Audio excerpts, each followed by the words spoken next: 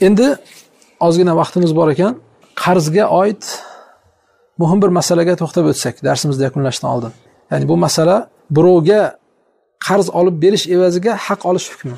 Kimgadir qarz olib berish evaziga haq olish hukmi nima? Menga 100 ming riyol kerak. Sizda pul bor. To'g'ridan to'g'ri aka 100 ming berib turing desam, meni yo yaxshi tanimaysiz, oramizdagi aloqa yaxshi emas, bermaysiz menga. Lekin Abdulla akani yaxshi taniysiz. Men Abdulla akaga boramanda, aka qora akani ko'ndirib bering deyman. Menga qarz bersin deyman. Abdulla aka aytadiki, "Bo'pti, lekin choy pulini berasiz-da" dedi. "Choy pulini bersangiz gaplashib beraman" dedi. Qarang, siz qarz olmayapsiz. Menga qarz berishligini gaplashib bermoqchisiz xolos. Qora akaga kelib turib, "Qora aka, Yusufga masalan uncha pul berib turing, 100 ming riyol qarzga berib turing" deb gaplashib berasiz xolos. Shu gaplashib berib qarz olib berganingizga menga choy puli so'rayapsiz. Va shuncha bersangiz keyin olib beraman deyapsiz. Shu narsa joizmi, joiz emasmi? Tushunarligan? Buni ulamolar ixtirof qilishgan bu masalada. Ba'zi ulamolar joiz deyishgan, ba'zilar buni evaziga haq olish harom deyishgan. Harom deganlarning so'zi kuchliroq. Demak, bu muomala harom. Ya'ni shu qarz olib berishlik evaziga haq olishlik harom. Bu ham riboni bir turi. Bunga dalil nima? Imom Abu Dovud o'zini sunanlarida Abu Umama radhiyallohu anhu dan quyidagi hadisni rivoyat qilgan. Abu Umama radhiyallohu anhu aytadiki, Rasululloh sallallohu alayhi vasallam aytdilar: "Man shafa'a li akhihi bi shafa'atin fa ahda lahu hadiyatan 'alayha fa qabilaha faqad ata baban 'aziman min abwabir riba." deganlar. Kim bir birodariga shafoatchi bo'lib oraga tushib bersa, shu sababli unga hadiya berganda o'sha hadiyani qabul qiladigan bo'lsa, faqat ata baban aziman min abwabir riba, riboni katta eshigidan kiribdi. Riboni katta eshigini o'ziga ochibdi deyilyapti. Katta riboga tushibdi dedi Payg'ambarimiz sollallohu alayhi vasallam. E'tibor bering, hadisda boshdan bosh shart qo'ysa demayapti. Shu oraga shafoatchi bo'lib, shunga qarz berib turing deb gaplashib berganini evaziga men ko'nglimdan chiqarib hadiya bersam ham, shuni qabul qilishlikda ribo deyapti. Riboni eng katta eshigiga tushgan bo'ladi deyapti. Demak, shafoatchi bo'lib birovni orasiga tushib berishlik evaziga haq olishlik bu ribo. Balki riboni eng katta turlaridan. Nabiy sollallohu alayhi vasallam faqat ata baban aziman min abwabir riba, riboni eng katta eshigidan kirgan bo'ladi dedi. Shuning uchun bu shafoat evaziga, vositachilik, birovni orasiga tushib berishlik evaziga haq olishlik faqatgina qarz masalasida emas, boshqa masalalarda ham. Men ishga kirmoqchiman. To'g'ridan to'g'ri bo'lsa meni qabul qilmasligi mumkin. Shu ishxonani xo'jayini bilan falon kishi tanish. Bordimdagi aka gaplashib bering, meni ishga olsin dedim. Bir og'iz telefon qilib gaplashib beruvdingiz, lekin aytdingiz choy pulini berasiz dedingiz. Shuni evaziga haq olishlik bu nima hisoblanadi? Harom hisoblanadi. Chunki hadis man shafa'a li akhihi bi shafa'atin dedi. Kim birodariga shafoatchi bo'lib bersa, faqat qarz masalasida emas bu. Har qanday masalada. Har qanday masalada. Faqatgina Alloh subhanahu va taolo bergan obro', mansab, masalan, siz o'sha obro'yingiz bor ekan, shu kishining oldida shuni ishga solib turib nima qilyapsiz? Haq olyapsiz. Buni sizga Alloh bergan, buni evaziga bir narsa talab qilinadigan narsa emas deyshadi. Go'yoki o'sha xuddi riboxo'r 10 ming berib 12 ming olyaptimi, 2 ming muqobilda hech narsa yo'q. Xuddi shunday faqatgina oraga tushib bergan odam ham Alloh taolo unga bergan o'sha obro'sini oraga solib turib nima qilyapti? Pul topyapti dedi. Buni orqasidan pul topish joiz emas deyshadi. Hadis shart qo'yilmasa ham bergan hadiyani qabul qilishlikda ribo deyapti. Shart qo'ysangiz aniq bu riboligi. Demak, siz aytgandek hozir falonchani to'g'ridan to'g'ri sovchi bo'lib borsa bunga qizini bermaydi.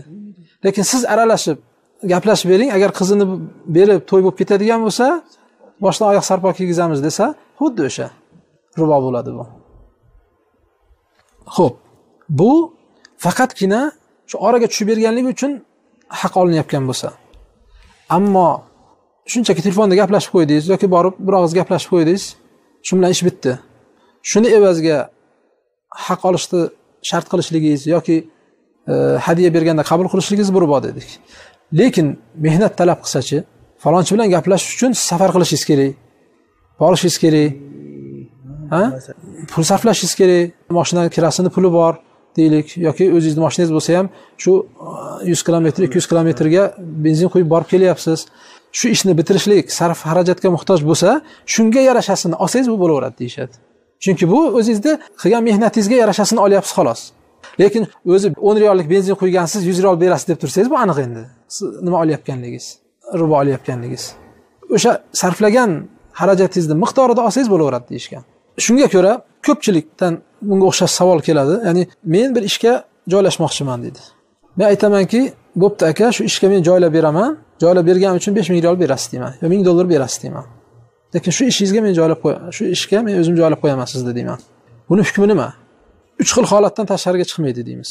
Bunga javob, ya'ni 3 xil holatdan tashqariga chiqmaydi. Agar shu ishni bitirib beraman degan shaxs 5000 bersangiz bitirib beraman yoki $1000 bersangiz bitirib beraman degan shaxs shu sohada ishlayotgan shaxs bo'lsa, o'sha ishxonani o'zini xo'jayini, davlat tomonidan qo'yilgan xo'jayini yoki o'zi aslo davlat tarafdan shu falon joyga ishga kirishlik uchun odamlarni tekshirib shu ishga qo'yadigan odam, o'zi shunda ishlaydigan odam. Buni 5000 bersangiz kirgizib qo'yaman deyishligi bu pora. Chunki o'zi shu sohada ishlaydi u. Aslo u bu ishiga oylikni davlatdan olyapti u. Endi sizga ham pul olib turib, men joylashtirib beraman ishga desa, bu pora bo'ladi, ochiq oydin. Rasululloh sollallohu alayhi vasallam pora oluvchini ham beruvchini ham la'natladilar. Ikkinchi holat, faqatgina o'sha o'zingizni tanishingiz bo'lganligi uchun shu obro'yingiz bilan ishni bitiradigan bo'lsangiz, bu yuqoridagi masala, bunga haq olishlik bunga ham harom dedik. Ya'ni o'sha ishxonadagi xo'jayin sizni tanishingiz. Shu uchun aytdingizki, ha falon joyga ishga joylashmoqchimisan, men shu ishingni bitirib beraman, 5000 berasan deymanda, keyin sekin o'sha xo'jayin bilan gaplashaman, bizda odamimiz bor, qabul deb gaplashib qo'yamanda, shuni evaziga 5000 olishligim bu o'sha yuqorida aytilgan masalaga tushadi. Man shafa'a li akhihi bi shafa'a, kim bir birodariga shafoatchi oraga tushib bergan hadiyasini qabul qilsa, riboni katta eshigidan kirgan bo'ladi. Bu ham joiz emas. Uchinchi holat, aka, sizni o'sha ishga joylab qo'yaman deyman. Butun hujjatlarni menga topshiring deyman. Lekin haqiqatda bu shu sohada ishlamaydi. U o'zini obro'si orqali tanishi bilan gaplashib turib ham joylashtirib qo'ymaydi, balki odatdagidek ishga joylashlik uchun ancha davlat idoralariga masalan murojaat qilish kerak. Falon joyga borib u hujjat to'ldirish kerak, bu hujjat to'ldirish kerak, uni qilish kerak, buni qilish kerak. Shularning hammasini o'zim qilib, xullas hujjatlaringizni to'g'rilab joylashtirib qo'yaman deb turib, faloncha berasiz desa, bu endi ijara haqqiga olayotgan bo'ladi, bu joiz. Bu joiz. Chunki bu aytganimizdek, bu sohada ham ishlayotgan yo'q. O'zi bu sohada ishlamaydi. Tanish bilish orqali ham kirgizib qo'yayotgan yo'q. Balki haqiqatda shuni o'zi ham qiladigan bo'lsa, shu ishlarni qilish kerak. Lekin u tushunmaydi, qayerga borish kerak, nima qilish kerak, boshqa. Lekin shu narsalarni tushunadigan, hujjatlarni borib qayerda nima bitirish kerak, shularni biladigan odamga berib turib, 5000 riyol beraman, shuni bitirib ber desa, bu endi joiz. Chunki bu mehnatini evaziga olyapti. Modomiki sharti nohaq odamni, ya'ni noloyiq bo'lgan odamni loyiq ko'rsatayotgan bo'lmasa, albatta. Ya'ni o'zini hujjati nima emas, masalan, diplomi yo'q. Bir narsa qilib diplom qilib turib kirgizib qo'yaman desa, bu endi aniq bo'lmaydi. Tushunalgan? Hujjatlari qonuniy ravishda masalan to'g'ri emas. Shularni o'zim to'g'rilab boraman deb turib, shunga o'xshagan bir haqni botil yoki botilni haq qilishlikka olib boradigan bir masalada bo'lmasa, haq olishlik bu joiz deymiz. Tushunalgan? Shuning uchun ba'zi ulamolar bu riboni turini alohida ribo sifatida hisoblab turib, shafoat ribosi deydi. Ya'ni biz boshida riboni asosiy ikki qismga bo'ldik. Qarzdagi ribo, savdodagi ribo dedik. Ba'zi ulamolar 3 turga bo'linadi deb turib, shafoat ribosi deb mana shuni alohida bir riboni turi hisoblashadi. Chunki ba'zi ulamolar betdagi ribo deb atalishligi qarz ribosiga ham tushmaydi, savdo ribosiga ham tushmaydi, majoziy ma'noda ribo deb aytilgan deyishgan. Lekin ba'zi ulamolar yo'q. Nabiy sallallohu alayhi vasallam riboni katta eshigiga tushibdi. Katta bir riboni eshigini ochibdi deb turgandan keyin buni majoziy demaymiz. Aslida payg'ambarimiz sollallohu alayhi vasallam aytgan hadisni haqiqiy ma'noda tushunamiz, bu haqiqiy ma'noda ribo deymiz. Endi savol tug'ilishi mumkin. Nabiy sallallohu alayhi vasallam Imom Abu Dawud rivoyat qilgan hadisda aytadilarki, "Man sana'a ilaykum ma'rufan fakafi'uh" dedi. Kim sizlarga bir yaxshilik qilsa, uni taqdirlab mukofotlanglar. Fakafi'uh dedi. Fa in lam tastati'u an tukafi'uh, agar uni mukofotlashga qurbiylar yetmasa, uni mukofotlashga qodir bo'lmasanglar, fad'u lahu hatta ta'lamu an qad kafa'tumuhu. Uni haqqiga to mukofotini berdim degan gumonga borguncha duo qilinglar dedi. Demak, Nabiy sallallohu alayhi vasallam bu hadisda sizga bir yaxshilik qilgan odamni mukofotlanglar dedi. Endi mukofotlashga qodir bo'lmasanglar, keyin haqqiga duo qilinglar. Ya'ni boshdan bosh sizga yaxshilik qilgan odamga jazakallohu xayr bilan kifoyalanmang. Mukofotini berishga harakat qiling. Shunga qodir bo'lmasangiz, keyin nima qiling deyapti? Keyin haqqiga duo qiling deyapti. Demak, bu hadis sahih hadis. Shuning uchun ba'zi ulamolar avvalgi masalada joiz deganlar bor dedi-ku, shafoatchi bo'lib berib, hadiya berilsa qabul qilishlik yoki shu qarz olib beraman lekin choy pulni berasan deb aytsa bo'ladi deganlar avvalgi hadisni zaif deyishgan. Bu hadis esa undan ko'ra sihhati kuchliroq. Payg'ambarimiz sollallohu alayhi vasallam kim sizlarga yaxshilik qilyapgan bo'lsa, uni mukofotlaylar deb turibdimi? Oraga tushib shafoatchi bo'lib bergan odam nima qilyapti? Yaxshilik qilyapti. Demak, shu yaxshilik qilgan odamga men mukofot berishligim joiz deydi. Shu hadisga binoan deydi. Bu hadis avvalgi hadisdan kuchliroq deydi. Chunki olimlarning ixtilofi bekorga emas. Agar ochiq hadis sahih bo'lib turgan bo'lsa, hech kim xilof qilmagan bo'lardi. Shu olimlar ba'zilari joiz, ba'zilari harom deganligini sababi ham shunda. Avvalgi hadisni zaif deb bilib, xosatan bu hadisning ma'nosiga mana bu sahih hadisni ma'nosi zid kelyapti dedi. Bu hadis mukofotlaylar deb turibdi dedi. Demak, uni qabul qilsa bo'laveradi deganlar shu jihatdan qabul qilgan.